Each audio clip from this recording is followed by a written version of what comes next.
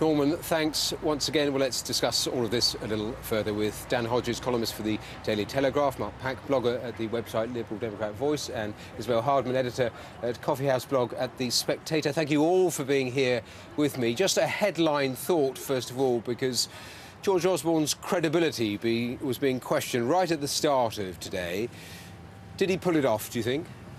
Well, he sat down about 4 hours ago, and the autumn statement hasn't completely fallen apart yet, which is an improvement, obviously, on the budget. So he'll be pleased about that. I mean, I thought it was quite a brave statement. I think there's a risk that his prediction that the economy is now healing may come back to haunt him.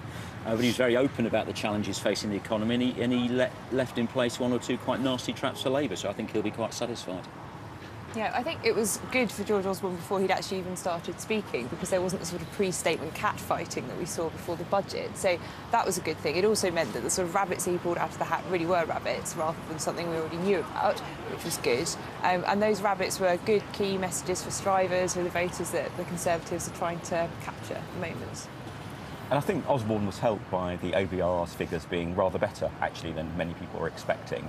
And being able to cut income tax for millions of working-class families next April, an extra cut on top of what was already planned, was a rabbit out of the hat that Liberal Democrats have been pressing very hard for, but I'm sure George Osborne was very happy to be able to deliver on that. The difficult part, though, of the political message to all of those households up and down the country, watching or not watching, was simply that message that austerity, it just goes on and on. Oh, absolutely. And I think what the government got rather better this time than in the budget in the spring was a sense that, yes, we are in very tough times, yes, austerity is necessary, but that it's being implemented in a fairer way. So seeing the extra income tax cuts, which means that for somebody on full-time job earning the minimum wage, their income tax bill has been halved since 2010. That's the sort of thing that's, I think, very popular with the public as a whole, because it's rewarding hard work and it's making sure that those who are most in need are getting extra support and help. Was it really fair to go after pension contributions right at the top end and then go after the poorest in society and have benefits go up by 1% in these really tough times? Is that really fair?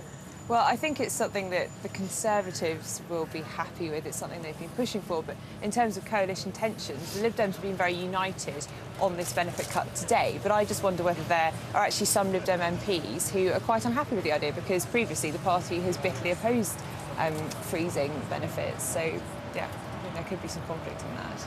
Dan?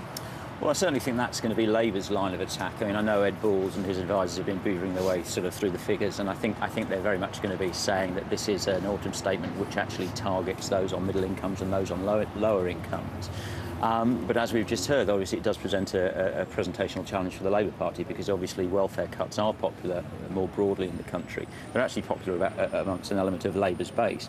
And I think Ed Balls and Ed Miliband are going to have to be very, very careful about how they define themselves against that, because it's quite clear there's very much an element of politics in this. This is a political trap that's been set, and the question is whether Labour's hierarchy can walk around it.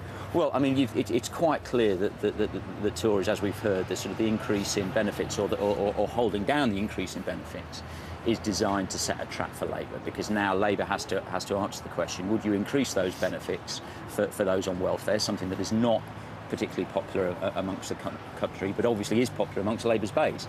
So the question for Ed Miliband and Ed Balls is how they're going to address that, and that's going to be a tricky one. You talked about coalition tensions. Did the Liberal Democrats get enough from all of the negotiations in the run-up to this? Because we can run through a checklist of the things they didn't get. Will there be disappointment behind the scenes? I mean, publicly they're saying they've got... I don't think there will be, because the extra move towards £10,000 income tax allowance for everyone, speeding up the move towards that, wasn't really expected ahead of the autumn statement. So that was something Liberal Democrats have pressed very hard for. We saw Nick Clegg in the Commons during the statement shaking his head.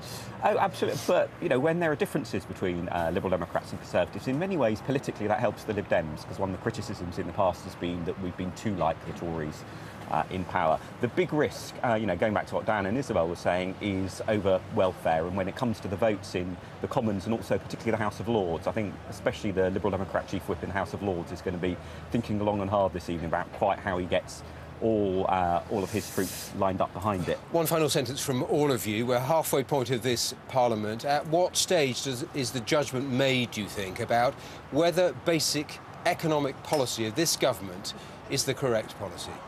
election day. I mean, that's going to As be... late as that? Yeah, that's going to be the moment when we'll find out who got it right on the economy. Yes, although I do think the Conservatives aren't going to fight the election based on the statement that they've sorted out the mess that Labour left, because they haven't. They're going to have to say we're sorting it out, and we're sorting it out better than Labour would as well. I mean, economists will be arguing for decades to come about which were the right economic policy, but as Dan says, it's election day that's the real test that matters for the politicians. Well, there you all agreed, which is a good point to leave it.